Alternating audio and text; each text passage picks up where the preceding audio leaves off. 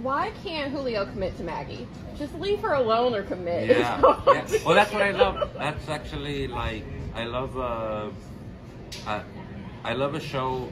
I didn't with the Julio and Maggie situation. I didn't want to create a Jim and Pam situation or a Sam and Diane situation where will they, won't they? Yeah. I wanted to create a relationship where you go, just break up.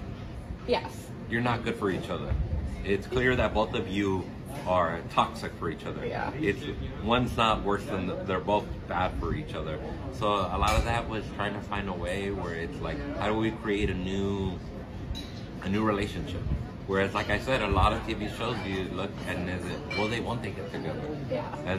And you almost expect every couple now to get together on TV because you've seen it before. But we thought, like, how would it be? It would be so interesting to see a couple that is bad for each other. Yeah.